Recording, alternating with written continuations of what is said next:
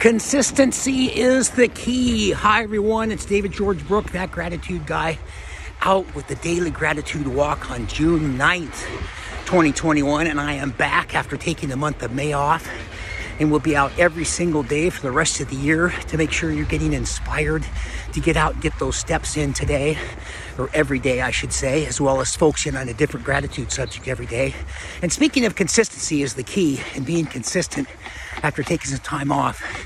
It's one of the reasons why it's so important. It's like building a muscle. You can't just go lift a big weight and all of a sudden be strong. You got to do a little bit every single day.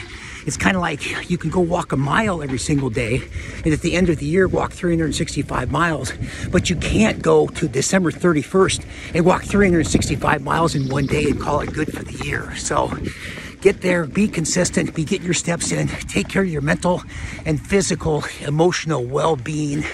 Get the steps in and always focus on a different gratitude subject every day. So that's the message for the day. I will see you tomorrow, and we'll be back consistently doing this to hopefully inspire you to get out there and take good care of yourself again, mentally and physically. I'm that gratitude guy. Remember, be grateful and never quit.